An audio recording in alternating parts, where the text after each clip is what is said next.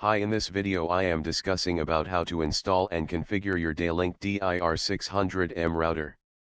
The box contain a premium looking router with a charger and a standard Ethernet cable. Switch on your router. Here the yellow color Ethernet port is for the internet, so connect your LAN cable from the modem to this port.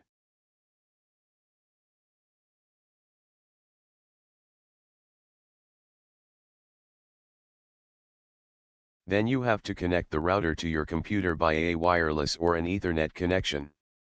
For Ethernet connection you can use any of the 4 Ethernet ports in your router. Or else you can see a wireless hotspot without internet connection in your device. Here I have connected to the hotspot. Then open your browser and type 192.168.01, then type username as admin and click login. Now click setup. Choose manual. Select your WAN access type as PPPoE. And then type your username and password. Set your connection type as connection on demand and finally do not forget to click the Apply Changes button. Now you will have an internet connection on your computer. And the configuration of Dlink Dir600m router is over, and thanks for watching.